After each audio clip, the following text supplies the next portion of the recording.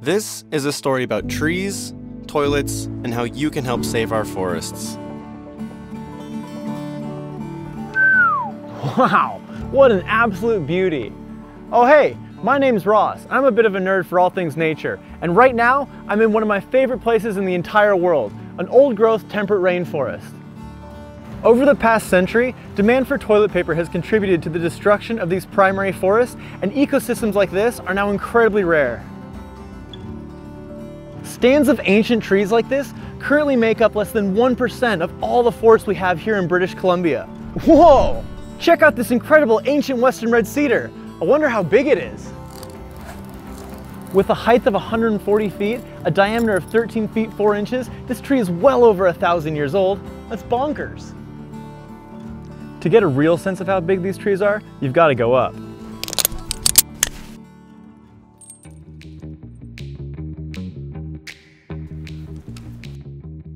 These old-growth trees are ecosystems unto themselves. There's life on life on life up here. Here in the forest canopy, there's all sorts of mosses, ferns, lichen that work to create habitat for a wide range of biodiversity in this web of life that we all share. Everything from huckleberry to western hemlock to marble murrelets, bald eagles, owls, down to bear, deer, flying squirrels, and tree frogs. Heck, even salmon depend on these big trees. Being up here really puts things into perspective. Not only are these forests absolutely beautiful, but they're essential to our survival as a species. They perform numerous ecological functions, from providing us with clean air and drinking water, to mitigating the risk of wildfire, floods, and landslides, to sucking up and storing vast amounts of carbon that helps regulate our climate across the entire planet. Beyond that though, just being in these forest canopies, it's good for the soul. But the heartbreaking reality is that these forests are endangered. You might be surprised to know that ancient trees are still being cut down in Canada today. What's even worse is that many of these trees will end up as single-use products like toilet paper. It probably only took a matter of minutes to cut down this ancient western red cedar, but I wonder how long it took to grow here in the first place. 842, 843, 844. This tree was at least 844 years old when it got cut down. That's crazy. With the loss of these trees, we've exacerbated climate change, increased erosion, fragmented wildlife, and destroyed the ecological function of these forests. Yes, trees will grow back, but it will take thousands of years for these forests to return to their original state. By now you might be asking, why did we start turning these ancient trees into something as mundane as toilet paper? This is a pulp mill, where trees and wood products are turned into pulp that are then exported to foreign countries where it's processed into single-use paper. And the Canadian pulp industry is huge. It's the second largest exporter in the world. There are 129 different mills operating throughout Canada, processing everything from coastal temperate rainforest to boreal forest, with so many of those trees ending up as American toilet paper that it's been dubbed the tree-to-toilet pipeline.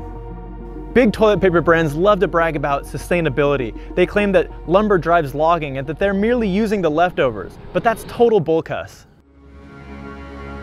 Wood pulp is a $7.8 billion industry here in Canada. Clearly, wood pulp isn't just a waste product. It's big business, and toilet paper companies demand a lot of it.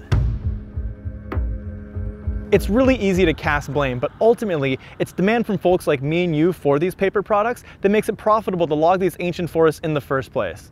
So how did we end up in this mess?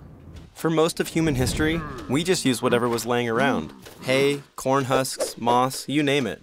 Toilet paper wasn't a packaged commodity until 1857 in the United States, and even back then, it was pretty rough. Literally. Toilet paper made its big breakthrough with a splinter-free version in 1935, but Americans didn't stop there. And since then, it's become an arms race of who can make the softest toilet paper. The problem is, in the past, if you wanted that super fluffy feel, you needed virgin wood pulp that often came from clear-cutting forests. So now, the big toilet paper brands are trapped in a downward spiral of logging more and more ancient trees. The average American uses 141 rolls of toilet paper a year, and together we consume more TP than any other country. Around the world, we chop down nearly 10 million trees a year just to wipe our butts.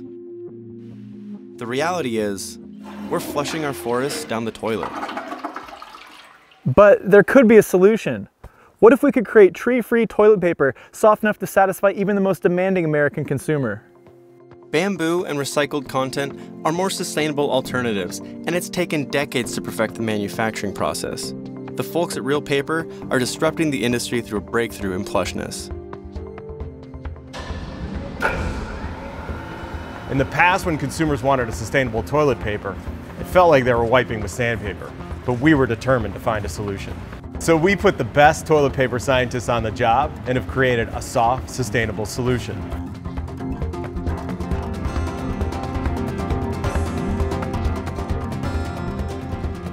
Thanks to these innovative fibers, we can finally wipe our bums without wiping out our forests.